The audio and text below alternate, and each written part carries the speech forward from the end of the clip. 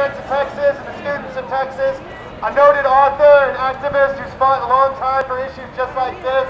I want to introduce you to one of the best people we have here in Texas and someone who can speak on the issue for us, Mr. Jim Hightower.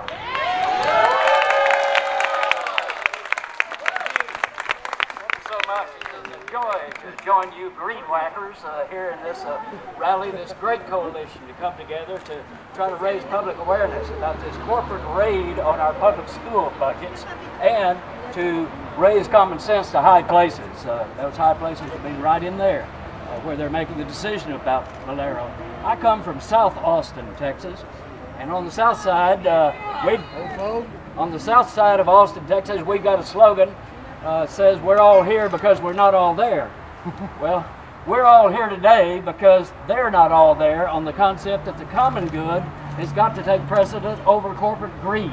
Yeah. That's really what we're fighting right there. It is about corporate greed. Valero thinks they're the top dogs and we're just a bunch of fire hydrants out here in the countryside. But I think what they're about to learn that there's more power in a fire hydrant than there is in a pissing dog. We have got the power from the people themselves. I do the best I can. That they've got all the money, they've got the lobbyists, they've got Rick Perry, they put $147,000 into his campaigns. They've got their lobbyists, they've got the chairman of the board here, the commission, that they own it all. They've got the media, etc. Well, a friend of mine says, those who say it can't be done should not interrupt those who are doing it. That would be you. We're going to get it done. Thank you for the great push that you are making.